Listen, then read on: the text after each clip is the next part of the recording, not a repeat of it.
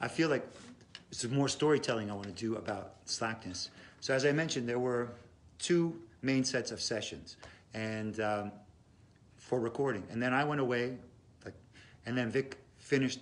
He did some additional overdubs of a lot of percussion stuff, a little singing, I think, and some guitar probably, and did the mixing. And I wasn't there for that, so I heard the finished tracks for the first time when they were finished, and I love them, I gotta say.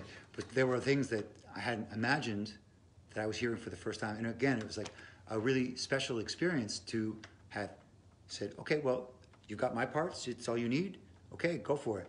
And then to hear his interpretation and production of that stuff, it was really great.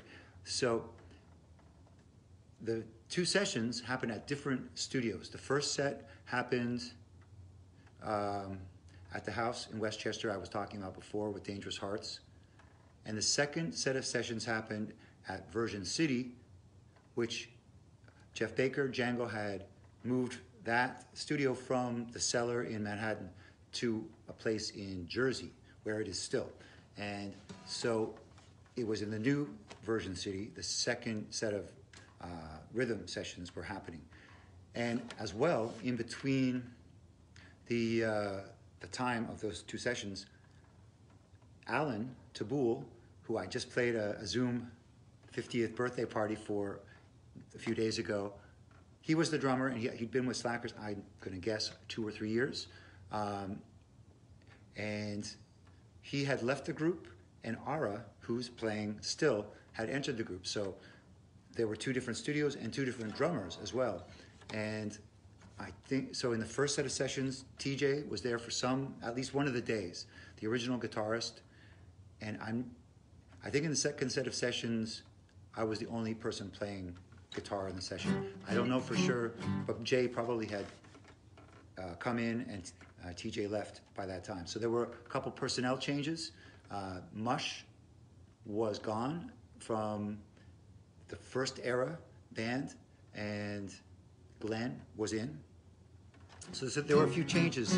I guess Glenn was in the whole time, but Mush was in at the same time and had left. So anyway, that's just like some backstory that I wanted to share about what's up with these tracks.